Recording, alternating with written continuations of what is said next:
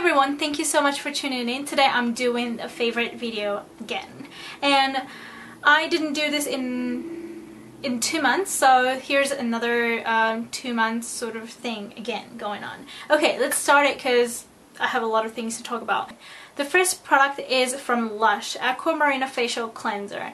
This is kind of a love and hate product, so let me tell you the stuff that I hate about this product. It smells disgusting. I think it smells like rotten food. Most of the time I like Lush product because they smell great and then they're fun, but this one is not. I think it is mainly the seaweed that is in there mixed together with all the other ingredients, and it just smells bleh. I explained about my skin condition that pretty much anything that I put on my skin would just burn in the last favorite video, and it's still going on. It's getting better, I think, but it's still going on, and sometimes this would still burn, so I wouldn't really recommend this to a very sensitive skin person. I think this is one of the mildest cleanser that you can find from Lush, because other ones are very crumbly and then the texture is quite coarse, I think, because some of them have like raw products like lavender, like buds, and some of them seem like really crumbly, and then this one is one of the smoothest texture that I've tried. This was recommended to me by the Lush person because it was made for sensitive skins, and that's why I bought it. It's not really one of those things that attacks my skin. Like, I know that there are some products that says that it's for sensitive skin, but it's like lots it's full of like chemicals, and it terribly burns on my skin. But this one has, well, this one has like a perfumes and stuff, but it's got much less chemicals in there, so I can feel a bit more confident and comfortable putting this on my skin. So that's probably why I like this one. If they make it in a better smell, I would definitely go and repurchase, but I don't really feel like I could go out and try something better from Lush or from the drugstore. I'm pretty sure that there is something that wouldn't really irritate my skin, but I can't really afford those things, or it's just out of luck or something. So this is so far the best cleanser that I've tried, even though it burns, that I can find in Australia. And the next one is also from Lush. This is Miranda soap, and this one smells great. I like this smell because it's not really like girly girl, like fruity scents, like sickly sweet kind of smell, but it's also kind of refreshing. It's not really citrusy, it's more like a fruity side, but I honestly think that it smells like Angel's Delight. When I sniffed this, it just reminded me of the Angel's Delight, which is a Christmas limited edition, and then it's coming, so I'm definitely gonna get those soap. But yeah, I think this is kind of similar, probably less sweet. I don't know, I didn't really sniff Angel's Delight in like a long time, so I don't know, but it's kind of similar.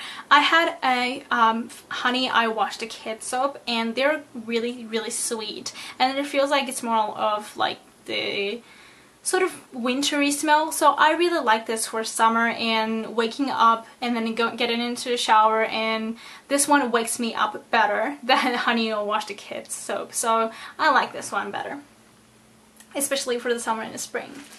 The next skincare product that I've been loving so much, this probably would be my most favorite of 2 months, would be those moisturizers from Daiso. And Daiso is like, everything there is $2.80, so these were also $2.80 each. It's really amazing product. It's you get 40 grams of the product, and what it looks like is kind of a jelly type of the moisturizer.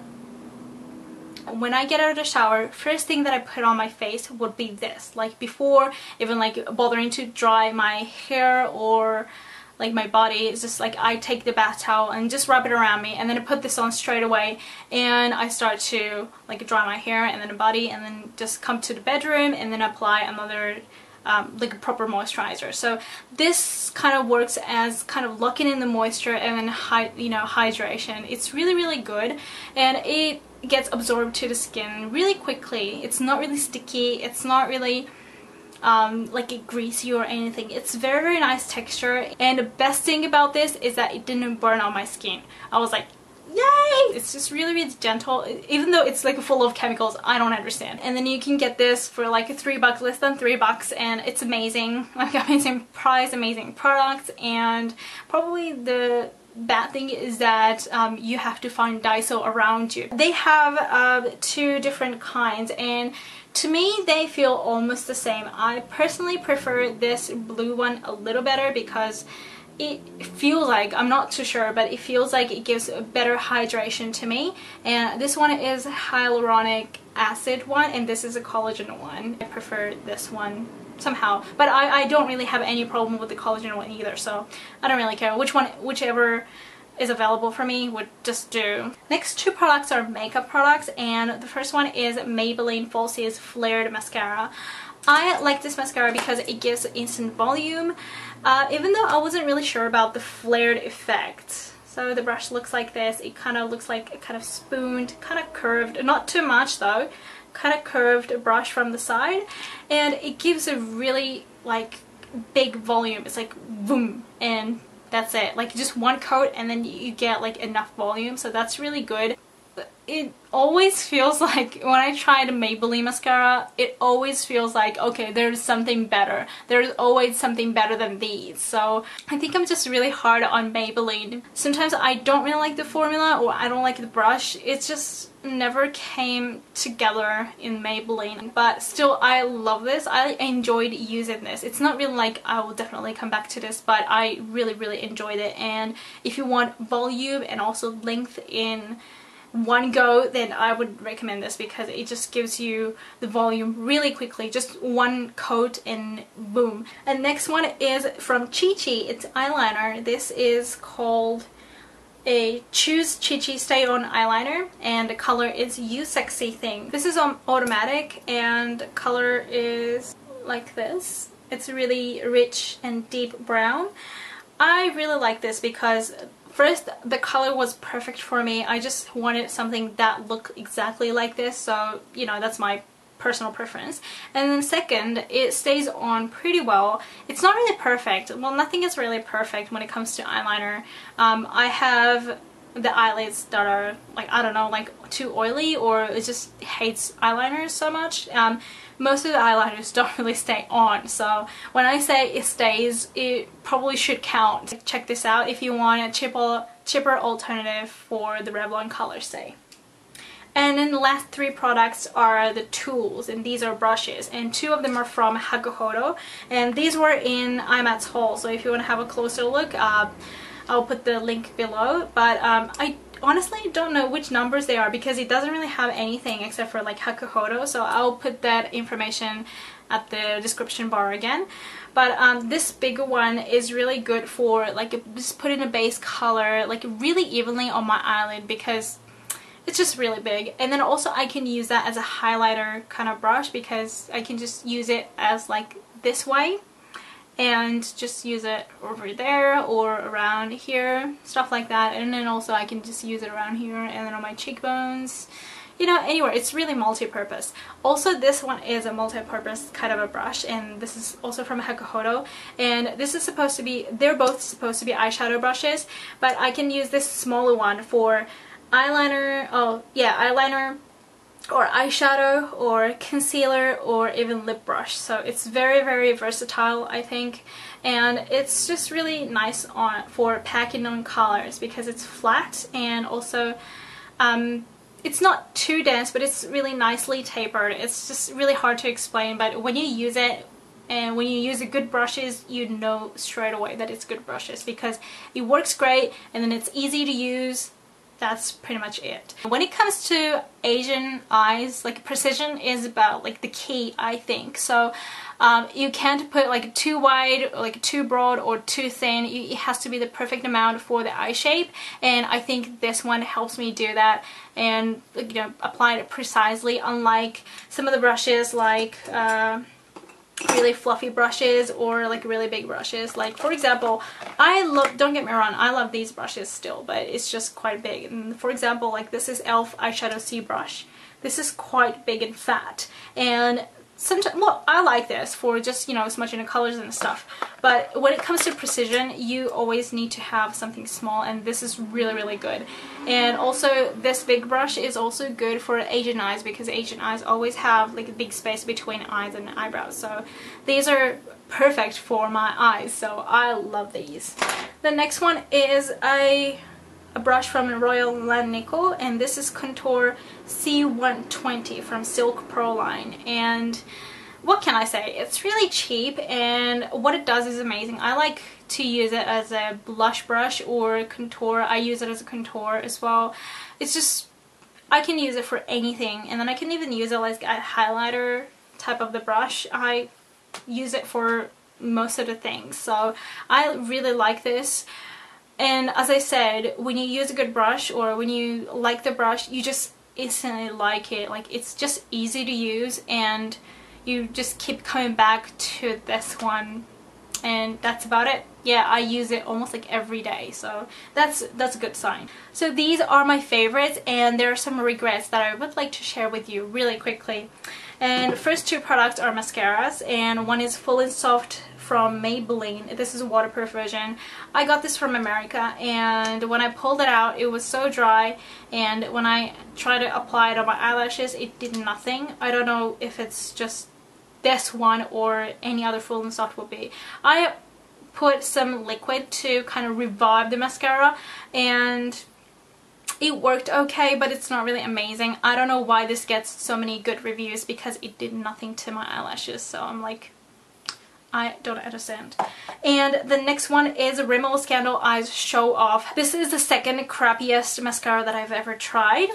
Okay, the brush looks like this. I thought that the idea of having a little ball tip would be really amazing, and also well, I don't really hate the rubber brush, like rubber bristle brush, so I thought I would give it a go. But when you look at it, it's just like mascara is not in between the bristles, so I honestly don't understand why this can volumize and lengthen your eyelashes, because there's hardly any mascara liquid in between the bristles. What is Rimmel thinking? I don't know. The formula is very, very dry, and probably that's one of the reasons why it doesn't really go in the brush nicely.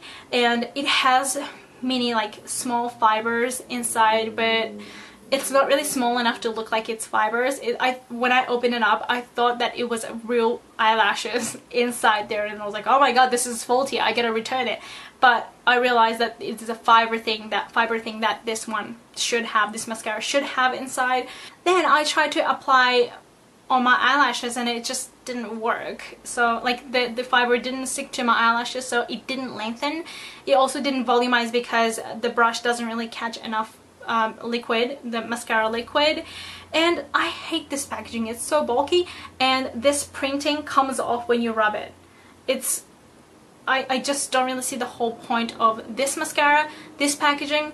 It's like, I used it several times and I was like, ugh, really, ugh.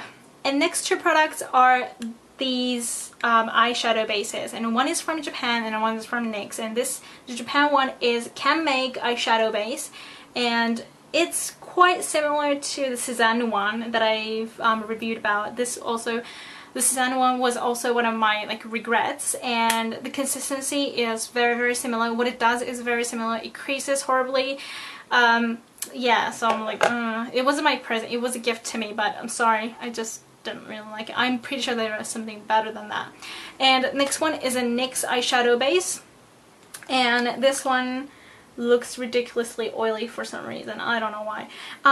I kept using this until I make, you know, kind of little dent in there, and I realized, you know what, this is not really the best thing that is worth keep using. It does make the eyeshadow look more vibrant, yes, and then it probably does make the eyeshadow stick longer and last longer. Well, yeah, but it creases, so I don't want that. The last two products are the false lashes from Daiso. So if you're familiar with Daiso, you know that they have a lot of things, not only the cosmetics but everything.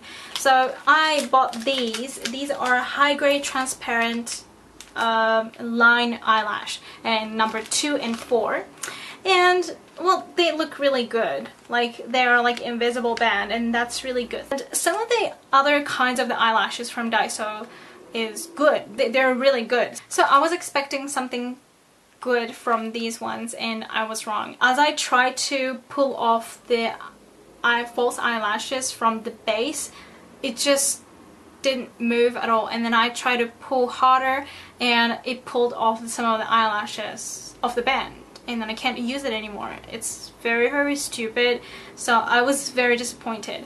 I thought it was only one of them, and I was like, oh, that sucks. Oh well. And some other time I tried the other ones from similar line, I mean like in the same line, and it happened again. So I think it's just how they make these lines is just really wrong. It just doesn't come off, and then when you try to like pull it off with your tweezers, it just rips off the eyelashes, and what's the point? I mean, like, it just seems really stupid. So I was very disappointed with these ones. So that's about it for the favorite and a little bit of the hate products, and I hope you enjoyed, and if you have any questions or comments, put them below, and I'll see you in the next video.